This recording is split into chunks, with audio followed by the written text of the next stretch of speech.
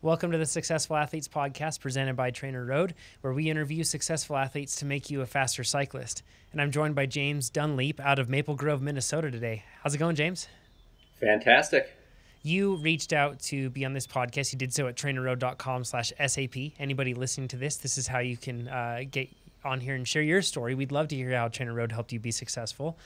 And when you did it, we get many requests all the time, many submissions. And I love reading them all. And yours really struck a chord with me. And I think it's really important that we discuss many things today. But we're going to discuss the intersection of mental health and endurance sport. It's so complex, in a world where we thrive, we thrive and pride ourselves even on being able to push through pain and go through all this stuff. And but there's more to it than that. And we're going to discuss that. But before we do that, I just want to get into the athlete you are, first of all. So you do triathlon as well as mountain bike racing, as well as all sorts of stuff. You've used TrainerRoad to increase your FTP over 60%. So we're talking from the 190s up to just above 300 watts, which is hugely impressive. And you're roughly now somewhere around 3 watts per kilogram, depending on the day. That's a huge success. So I want to talk about your context, when you train, that sort of stuff, kind of those details. And then I want to get into the discussion of the more complex management of all of those details with mental health. So what was your background with sport, James, and how'd you get into cycling? So I guess if we go way back, played soccer a lot in high school, loved it. Ironically hated running. But, if I had a ball to chase, I always joke I'm like a golden retriever. So with the ball to chase, it was a very enjoyable sport. And then, kind of through my 20s, with decisions around, career pursuits, education, really got disconnected from from any kind of sports, any kind of physical activity. I gained a lot of weight. And then I would say kind of into my early 30s, reconnected with mountain biking when I found out there were miles and miles and miles of beautifully maintained single track trails, just about right out my back door. And started doing that a lot more. And I still remember my first ride finishing like 4 miles and thinking like, oh my goodness, that was intense. There's no way anybody could go longer than that. And then learning, in fact, people do go a lot further than that. And that kind of lit a fire with my competitive side that I had lost touch with. And, it made me want to get faster and be better. Yeah. So it's, many people enjoy mountain biking for just the general, like the thrill of riding the trails themselves. For you, it was more of a competitive aspect, reigniting something that you had lost. Yeah. Yeah. And, I had no real competitive outlets at that point. And, I guess I just lost touch with how important that was to me.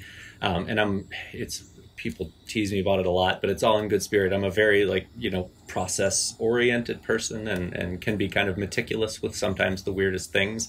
And so getting in and learning more about training and how to train, and you can have a whole process around it. It was enticing. So that would have been in 2016 that a lot of that kicked off. And then, where I live, the trails get closed when it rains, and we had a particularly wet summer, which led to buying a road bike because I wanted to keep riding more often. And, I couldn't go as fast on the mountain bike on the roads, and, why not have more than one bike? And so riding on the roads in the summer and then on a stationary trainer in the winter.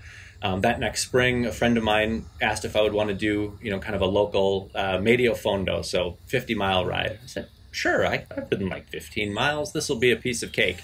And I finished. It wasn't the most pleasant of experiences, but I was totally hooked. And that was 2017, and that was sort of my gateway into triathlon, because later that summer went and did a 5K with that same friend, and he was like, well, at this point, you might as well come do a triathlon with me. And I was like, well, yeah, I've swam once or twice. This will be fun. I love how that works with a lot of triathletes, by the way. They're like, so you've ridden a bike, so you might as well do a triathlon. You've done one of 3. Yeah, there's a ton of crossover. You know how to run, and as long as you don't drown, anyone can finish a sprint. Sounds like it. Yeah. But yeah, so that was a unique experience. The course was beautiful. That's one of my favorite tries to do. But the swim was an exercise and don't die. The bike was far and away the best leg. And then the run was like, just please try really hard not to walk. But I was totally hooked after that. And so that was sort of the gateway into triathlon at that point. So what do you identify with a specific type of riding or endurance sport? Like, do you think of yourself as a triathlete or a mountain biker? I think I used to more than I do now. I think I started out like really identifying as a mountain biker, and then, road cycling and triathlon was just a vehicle to improve the mountain biking. But now it's just, I've shifted and drifted more towards, triathlon. And I think some of that is I end up doing a lot of riding alone and training alone. And we'll probably touch on it later, but that's part of the mental separation that I've built for myself to have, a healthier relationship with sport. But because I end up doing a lot of it alone, I just, identify, if anything, maybe as more of a time trialist. Yeah. But in general, it's just somebody that enjoys cycling and likes to be outside and on a bike and, appreciate the social aspects of the sport for what they are when they're available. Interesting that you point out the common thread of a time trialist. I think many mountain bikers look at the Tour de France and when they see the time trial day, when people are in the aero bars and with their aero helmets and the skin suits, they think that's the furthest thing from me. However, it is very similar in terms of execution, right? It's instead of you against the clock, it's more you against the trail, and you're just doing all that you can to be able to get through it. It is actually very similar, and people with steady power tend to do very well with mountain biking, even though it's perceived as being punchy and surgy. That steady power pays dividends. It absolutely. I mean, there's the element of the punchiness and the surginess that that makes mountain biking intense and fun. And I love that aspect of it, but it's, kind of what happens between the punchy and surgy parts and between the descents, being able to just, roll the power on and hold it and just keep cruising. I mean, it's a time trial between punches. Yeah, it absolutely is.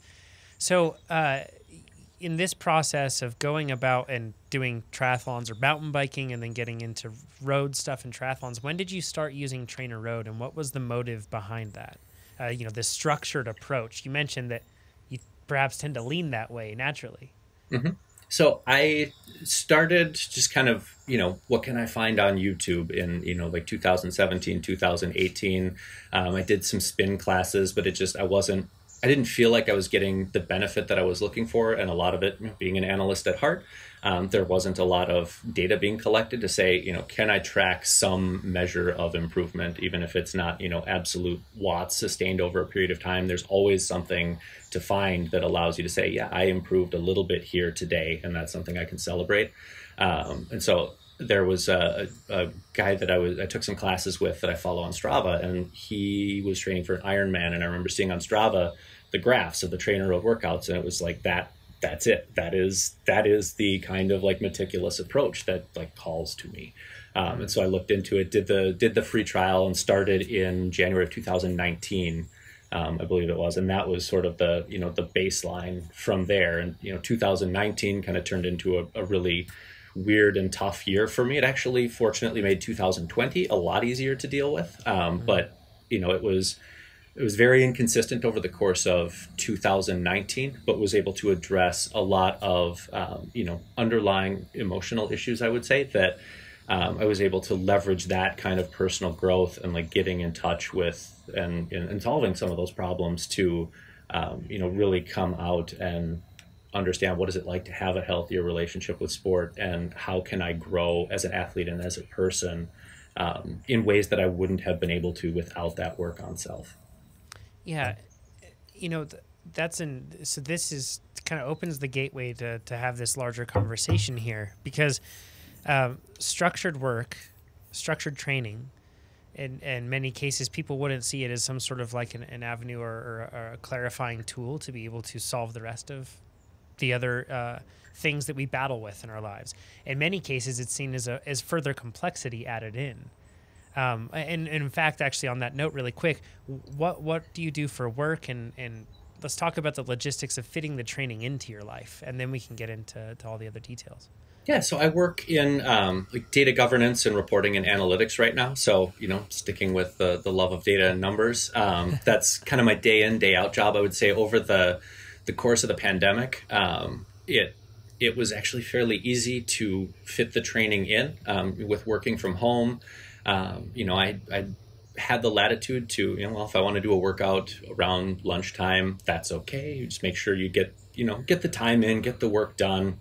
Nobody complains as long as you're delivering what you're expected to deliver, which it was I think early on I tried to fit everything in before work, so those really early morning workouts, and they just don't work well for me. Like I can get through it, I can suffer through it, but I found going around like lunchtime, early afternoon, that's where I'm fueled, I'm kind of warmed up, and I'm in a headspace where I'm ready for a little break in the middle of the day. I found I had the most success with being consistent and being able to complete workouts effectively around that midday or in the evening time as family obligations allow. There's more to doing the workouts than just checking the box of compliance, right? Yeah. Oh yeah. Yeah. There's more you get from it. Yeah. It's so, there's the sense of accomplishment there. I mean, to a certain extent, there is the sense of like checking the box. But what I found was, by having my structured training kind of in the middle of the day separated, or even early morning, evening, whenever time allows, but having that structured workout to say this is when I'm focusing on improvement, it allowed me to kind of engage with cycling and appreciate cycling and running in a way that I wasn't able to before. I'm going to borrow an expression from a guy that I worked with that would mountain bike with us, and he always referred to it as playing bikes. Like he had raced a lot, and he said, if I'm done racing, and if I'm going to go ride a bike, it's because I want to play bikes because it's fun. And so by carving out and dedicating the time to structured training, separate from going mountain biking with friends, going on a group ride, riding to a cafe in the morning, with the family to have breakfast on a weekend, I could appreciate those for what they are without expectations around I have to hold a certain power, this has to be a certain duration, a certain distance. Like there's no expectations other than I'm going to go enjoy some time outside doing something I love with people that I like, and just appreciate the moment for what it is. Yeah, that's a really healthy way to manage it. If you can compartmentalize it like that, it allows the bike to still be the outlet that you need in both respects, Yeah. Let's talk about the balance side and the mental health side of things. Being a very data-focused person, being that is your world, have you faced the danger of becoming like too obsessive over the details and where training actually becomes detrimental to you? Yeah. And that was a lot of the work that I did in 2019, kind of unwinding some of that. I think probably in 2018 when, I got my I think it was 2018, I got my first Garmin watch. And so now it's like data at the fingertips, and I have, I don't have power yet, but I have speed and cadence, and I'm starting to get more metrics. And I would go out mountain biking with friends, and I would come home and my wife would ask me like, how was your ride? And it got to a point where it's like, well, I don't know. I haven't looked at the numbers yet. Like I'd become so focused on, did I hit certain performance objectives dictating whether or not I had a good ride, that I'd really lost touch with just being able to go out and enjoy the local trails, to enjoy, a ride, around a neighborhood or downtown to have breakfast with a friend. And so in 2019, things kind of really came to a head. From an emotional perspective, I was using endurance sport as kind of a, like we push through the pain, we push through the discomfort, because there's a point of pride around it. It's, I think it's along the lines of how much pride so many people take in how much work they can do on so few calories. Like it's something that people outside of the sport will especially look at, in my experience, and, like, wow, that's toughness. That's something impressive. And, I had used the training more than anything else as kind of a way to hide from my own problems. So dealing with depression, anxiety, it was like, okay, well, if I just lock in on training, if I continue to focus on this, eventually this will all go away. And it's, I I equate it with like running, running with a sprained ankle or running with, a fracture. Like, you're not going to outwork the injury until you take the time to focus the attention on it and really get to the root of what is the problem and what do I have to do to heal this problem so that I can move forward in a healthy way. And so there was a lot that happened with me in 2019, and it was a bit of an emotionally traumatic year. But what it did was it created an environment where I no longer had a choice. Like, I had to seek professional help. I had to go talk to a therapist because like I couldn't run from it anymore. And so over the course, where I wound up was a program that focused on eating disorders. Somebody very close to me was going through a similar program, and they knew some of the struggles that I had had with weight management. I think leading up to 2019, I had gained quite a bit more weight, and they said just go talk to somebody here. Do the you have to do the intake interview. They'll tell you if they think the program could benefit you, and if they don't think you're a good fit for their program, they have resources available to connect you with somebody who can help you. And so kudos to that person. That is like probably some of the best, most life-changing advice I could have been given.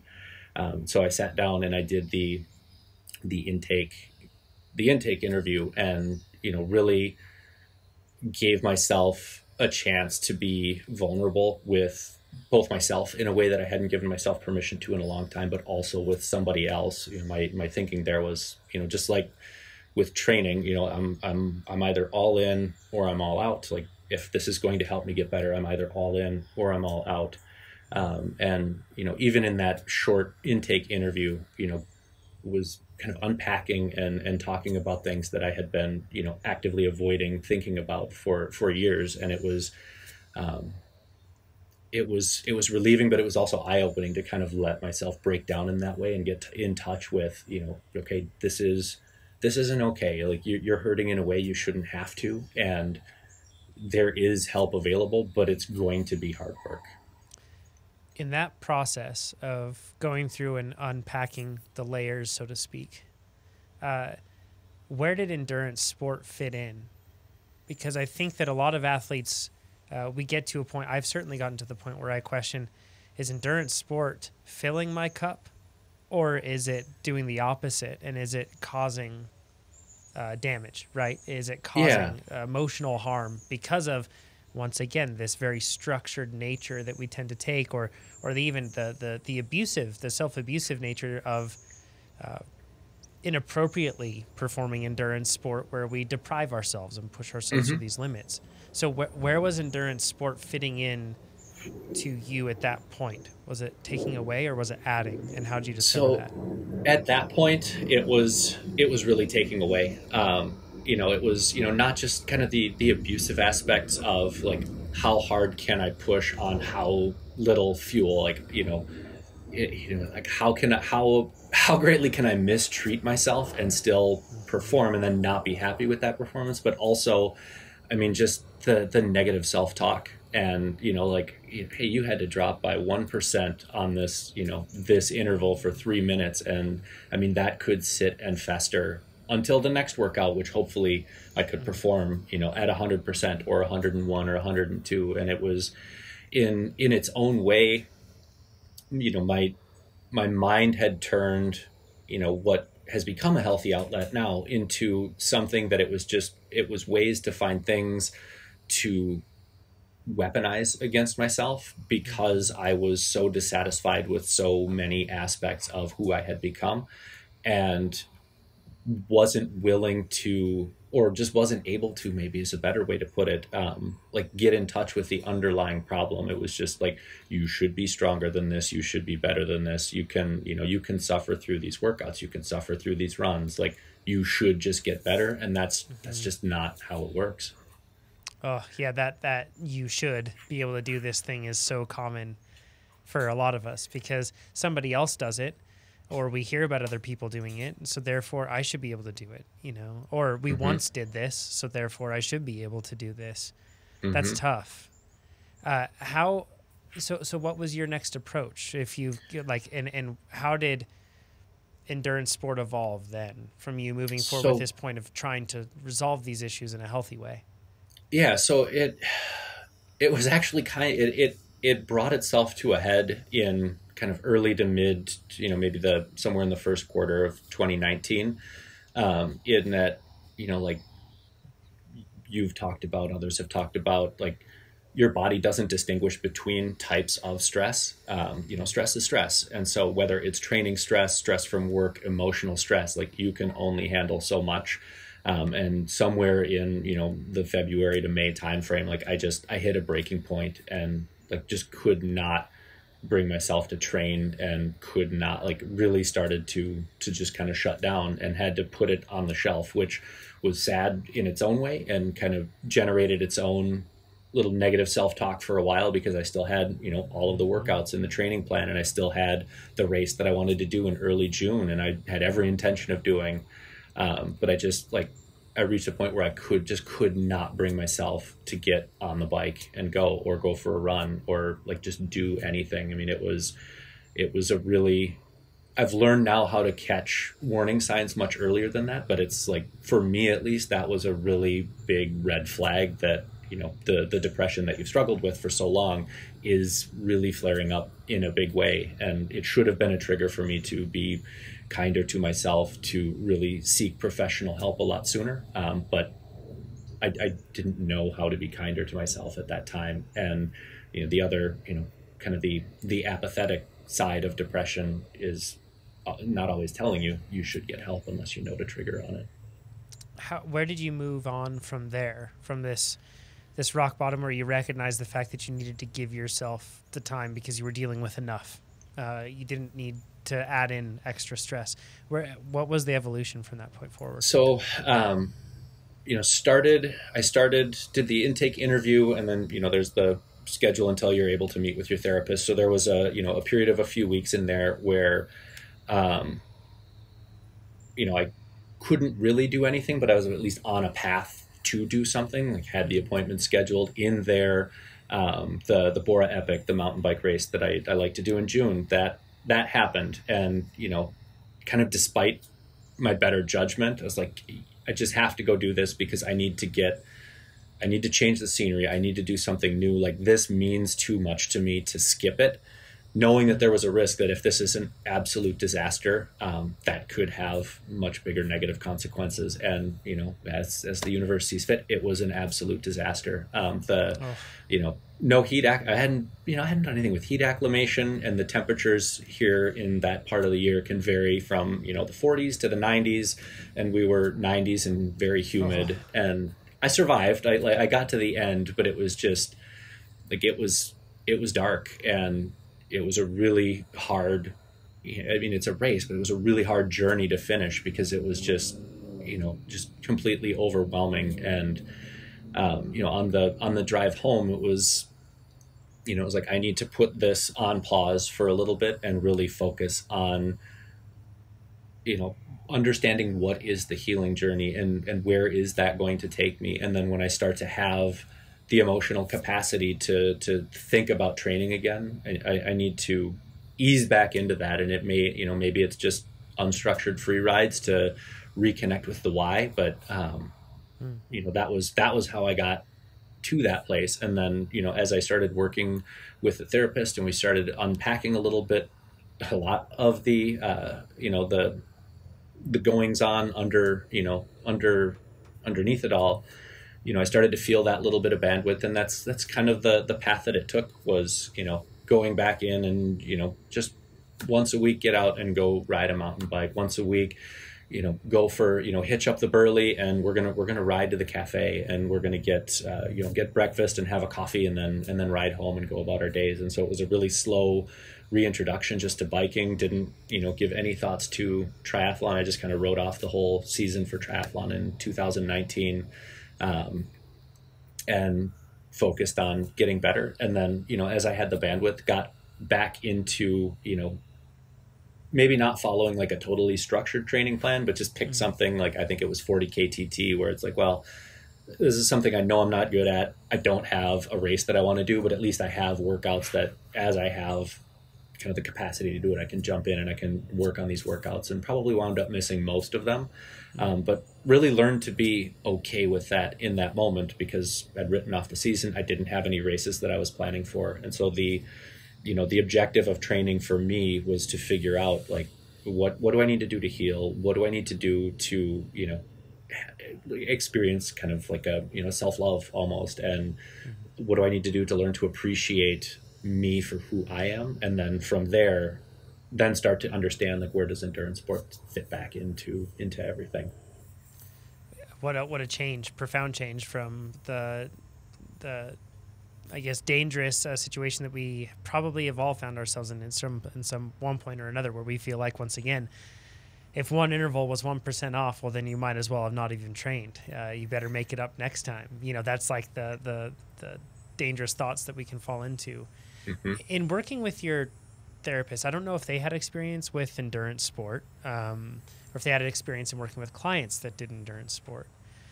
But throughout this process, what did you learn about endurance sport with your therapist? I don't know if that makes sense, that question, but it does. Everybody probably has some sort of like coping mechanism or some sort of system or framework in their life, regardless of whether it's endurance sport or not.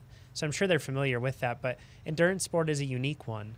So did you learn anything throughout your discussions with them about this?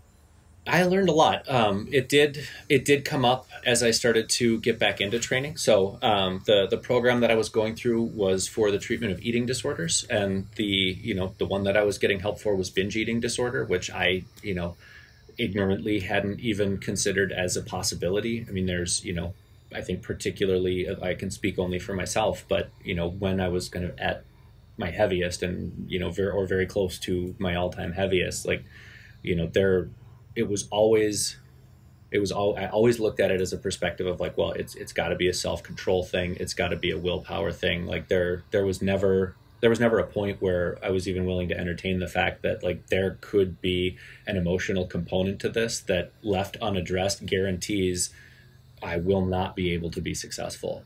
So the therapist that I was seeing, all of our work was really focused around building healthier habits around food, around eating, around exercise. So that was one of the challenging things that I faced right away in the program was, you can't track, no counting calories like that. We're trying to get in touch. Like the idea was, everybody's born with the innate ability to understand when they are hungry and when they have eaten enough to be full. And over time, we're conditioned to lose touch with that.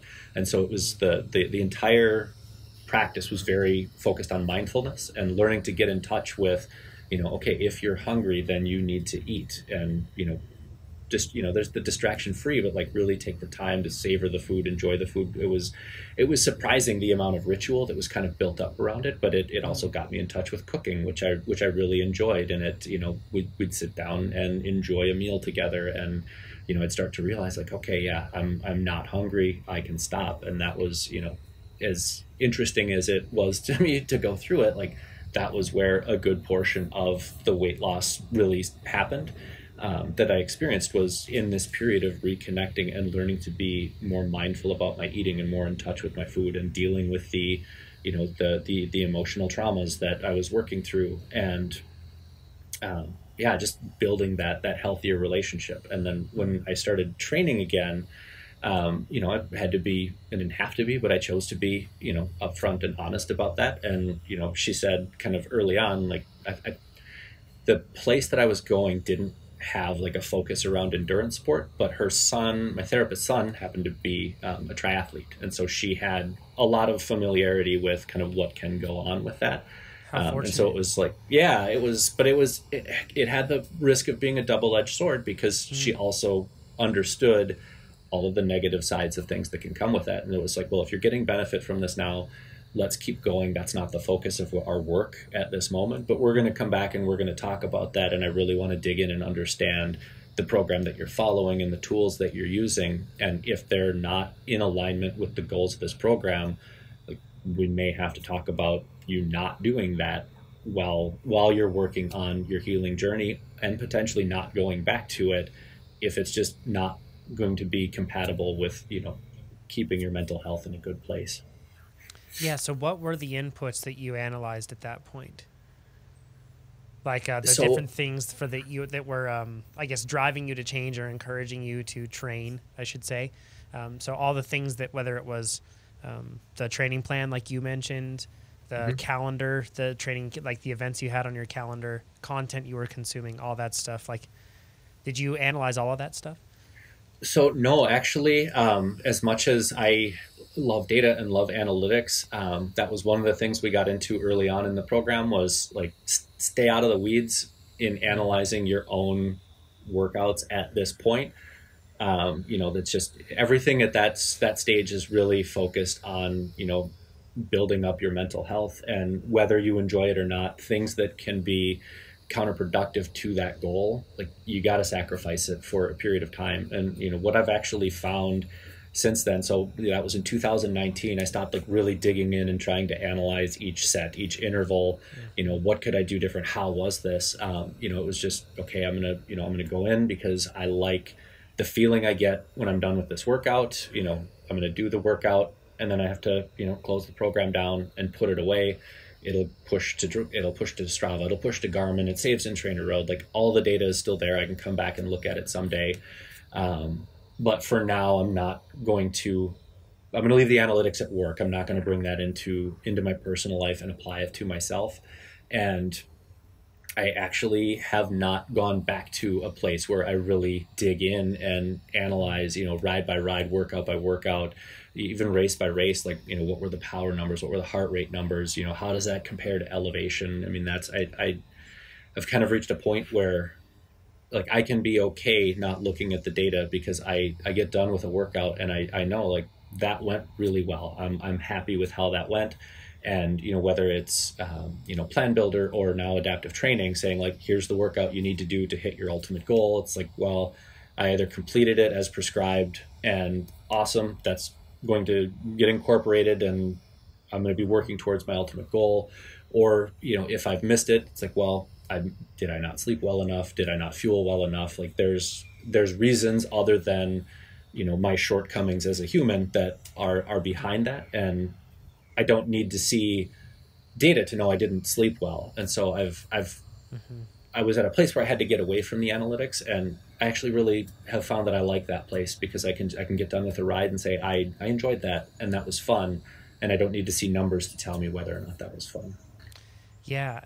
Part of me, this question comes from a personal place of caring, because in creating the podcast, the Ask a Cycling Coach podcast, there are many topics that we discuss in it, and I try to think of many different perspectives.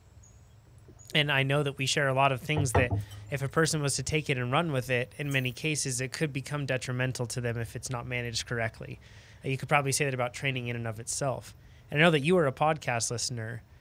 So did you have to stop listening to the podcast because was it providing too much potential ammunition against yourself? I don't know if that makes sense. No, it does. And I didn't. And it's probably some of the same, reasons that I didn't. I think when we had a chance to talk about it, my therapist actually was, we'll say supportive with an asterisk, as long as it's continuing to drive healthy behaviors and it's in line with the program. She was very supportive. But there is content in there that could be used by somebody in kind of the wrong headspace to weaponize against themselves. But there's actually a lot of really good quality content in there that was very aligned with the mindfulness practices that they were teaching in the program. Like, if you're not feeling it, shut it down. Like, it's not, you can come back another day, you can do another workout. It's possible to do more harm by trying to finish something that you're just not there for.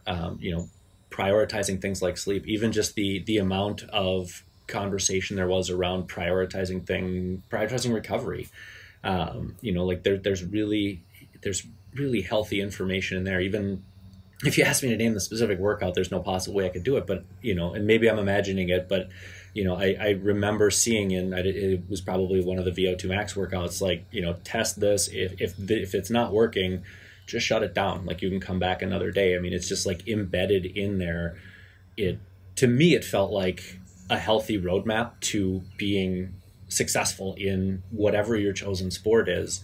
And so sharing those examples, you know, with the therapist to say, like, this is kind of the ecosystem of the program that I'm using, you know, she felt it was very aligned with what the goals of the program we were working through were, and was supportive, as long as I wasn't kind of taking the things that could be weaponized and choosing to weaponize them for myself.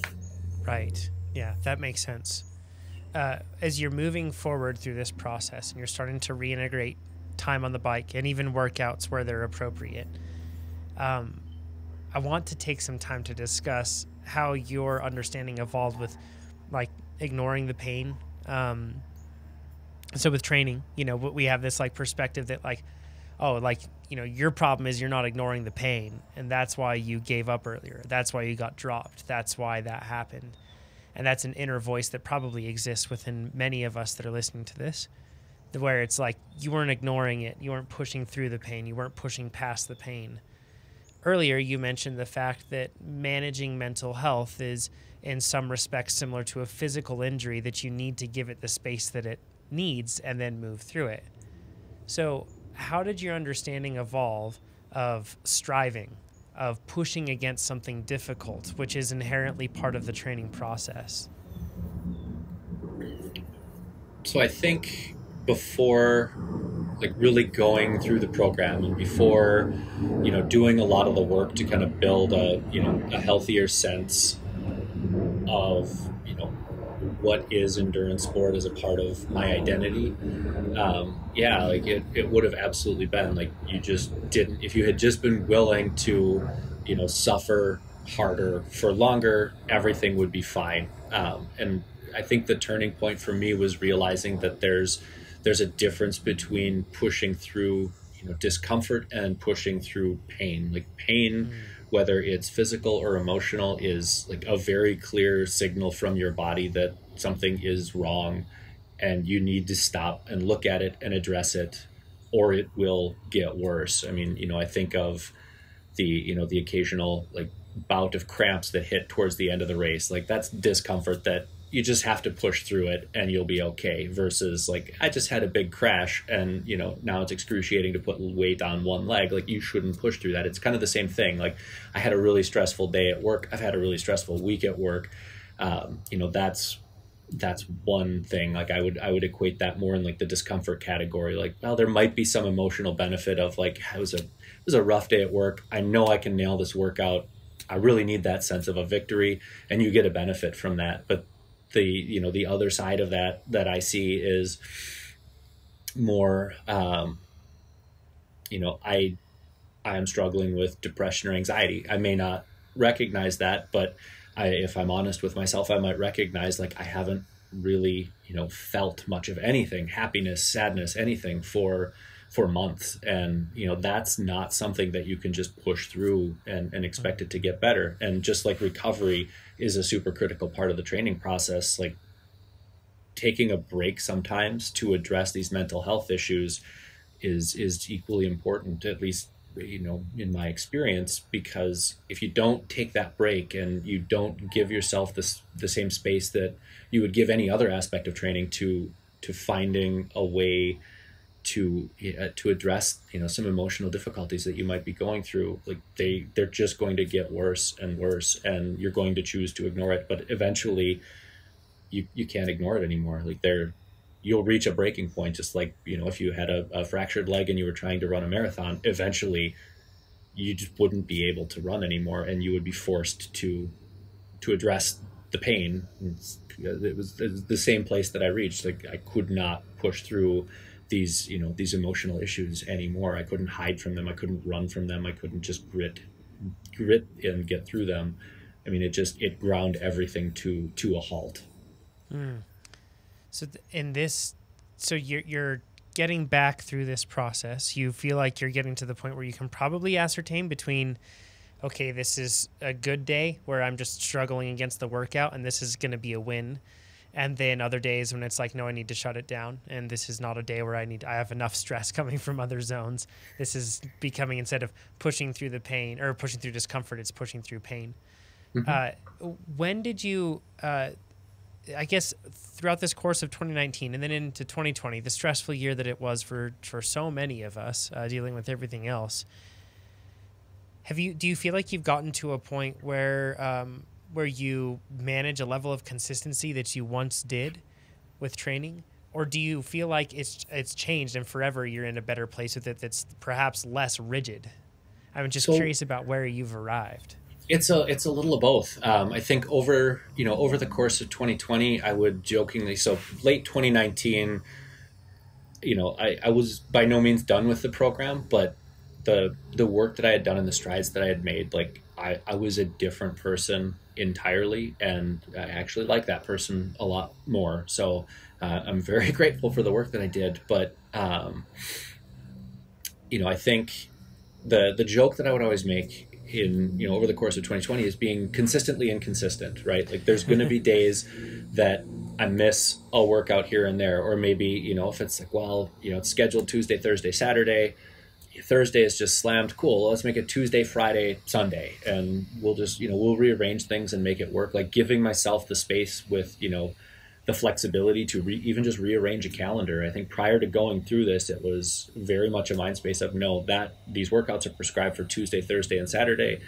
They have to happen on Tuesday, Thursday, and Saturday. If I have to get up at 4 o'clock in the morning, I had better be able to perform. And over the course of 2019, by the end of 2019, it was like, well, I don't make my living doing this. It's something that I enjoy, and it's something that I get a good physical benefit from. It's something I get a good emotional benefit from. But if I'm not going to get either of those from this specific workout, I shouldn't do it. And I need to give myself that flexibility to, well, we'll just push it a day. And maybe it means I have 2 days in a row. Maybe it means I push the next workout a day as well. Or, when we're mixing in running and swimming, just can I rearrange things to fit everything in, but maybe not on the exactly prescribed schedule that was set potentially months ago when none of what is happening right now could have been known. And so, yeah, like the consistently inconsistent is, like I'm going to do the best I can to hit as many of the marks as I can. And if I miss one, that's okay. If I miss two, that's okay. That must have been a really bad week, and I have to recognize that for what it is. But if I'm missing, even one in a row, like, is that a trigger to check in and say, okay, well, is this discomfort or is this pain? Is there something more going on here that I need to dig into and understand and address? Or is it just a really rough week? And it's okay to have those. Yeah, no doubt. It is. We can't expect ourselves to be robotic and perfectly rigid, So one of the things I think it's super important that we've reached. I don't want to promote so hard. I'm sorry, everybody, but I think that's what adaptive training is really helpful with. So it's exciting. I want to talk about where you've kind of arrived now. You've been able to manage your weight more successfully without making, without all of the damaging side effects that you can do even emotionally speaking to yourself. It's always really tough. You've been able to train consistently and even perform well in some events. Did you do Bora Epic this year? I did. So this year was the best I've ever done. It's an entirely different race when you're even, so, I mean, just for context, like I finished in, a little over 4 hours. So it was, kind of more the middle of the pack, maybe the front half of the middle of the pack, by no means chasing the front, but in, 2019 when I did it, it was a 6.5 or 7 hour ordeal. In 2018 when I did it, it was a 5 to 6 hour ordeal. So like knocking an hour to 2.5 hours off of previous performances, like, I mean, that felt really good. But even getting to the end and like, oh, there's people at the finish line and there's stuff to do at the finish line, because you're not like rolling in and the only people left are the timekeepers watching their watches going like, come on, guy, let's get out of here, we got stuff to do. But yeah, like that. And even within that ride, like the finishing time was great, and I couldn't be happier with that. But the experience along the way of like being able to go out, probably harder than I've ever gone out before, but looking down at my watch on my bars and going, okay, well, this is perfectly in line with how I'd planned to pace this. I had IF on as a screen on the bottom to manage to that, and I was like, okay, well, I'd planned to go out for the first X amount of time at like a 0.9 to 0.95. I wanted to stay at 0.8 to 0.85 until about midday.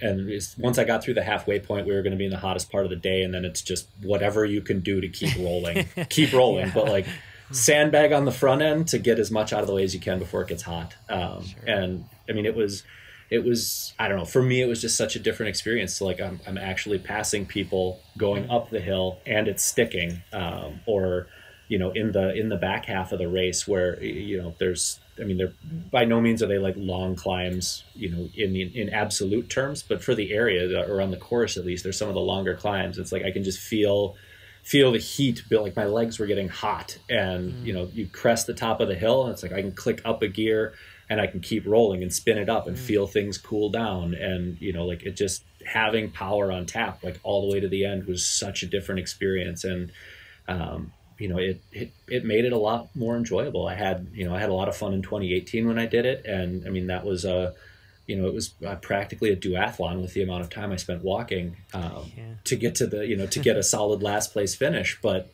I mean, it was a totally different experience this year. Had to have felt so good to have this thing where you have this extremely valuable tool that you love and enjoy, which is cycling. And to go through this really challenging period where you're building so much awareness about how to love yourself and how to manage mental health, but then to know that you can still do that activity with this new approach that you've been able to achieve in your life. That just had to, and to be able to achieve within that, with that activity, had to feel incredible.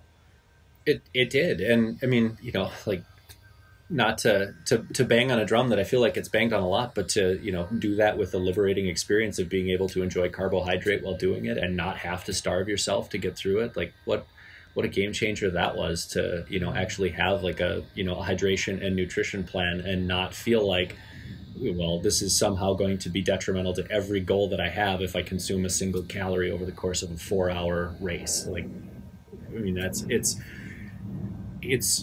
the place that I'm in now, looking back at where I was is so foreign to me now. It feels like if I were looking the other way, like from that, you know, restrict, and then looking at like, no, we're going to eat at least 360 calories an hour and take in, you know, a ton of sodium and a ton of water, and like really give ourselves what we need to be successful. Like that is equally foreign if I were back then looking forward. Yeah. It's a much better place to be in, that's for sure. What tips would you give us endurance cyclists on how to continue to engage in endurance sport and cycling, but to do so in a healthy way? Kind of like closing tips that you would give us. Maybe perhaps another way to phrase this is things that you found most helpful for yourself in managing mental health while being an endurance athlete. I mean, I think probably the biggest thing is be kind to yourself and be forgiving of yourself when you don't perform the way that you would expect.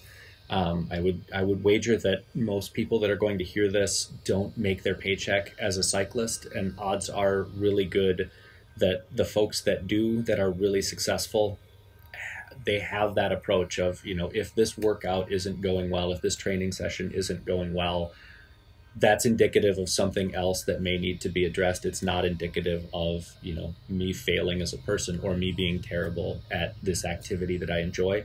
And, you know, kind of building on that, don't lose touch with your why. Like, why do you ride? What drew you to the sport originally? What about the sport brings you joy? And if you lose touch with your why, at least I found it sapped all the joy from it, and it just became another responsibility, another chore, and another thing that I was at risk of learning to hate and losing what was a source of joy in my life.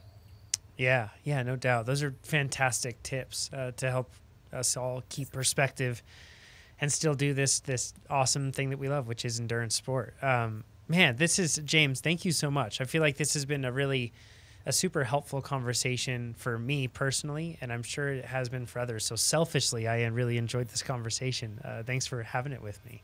Yeah, thank you, Jonathan, for taking the time and you know, being open to giving me the voice. And, you know, thank you guys for everything that you do. You're fantastic people, and everybody that I've had the opportunity to interact with has been just absolutely wonderful. Oh, thanks. Yeah, appreciate that. It's genuinely our pleasure. So, for all those that are listening to this, if you've received value from this, you can also rate this podcast or share it with other friends, people that need this, and let people know that this could be something that could really help them. That could be a great way to be able to make this world a better place through this podcast, right? And also, if you can share your story, I bet you can help somebody as well. And you can do that once again at TrainerRoad.com/SAP. And we would love to hear from you. So with that all said, thanks a bunch, James. If people want to get in touch with you, is there a good way to do so? I don't know if you're active on social media or anything else like that. Yep, primarily use Instagram. Switchback James is my handle on Instagram, and then the James on the Trainer Road forum. I'm frequently on both places. Fantastic. All right, James, thanks a bunch. We'll talk to you soon. Thank you. We'll talk to you soon.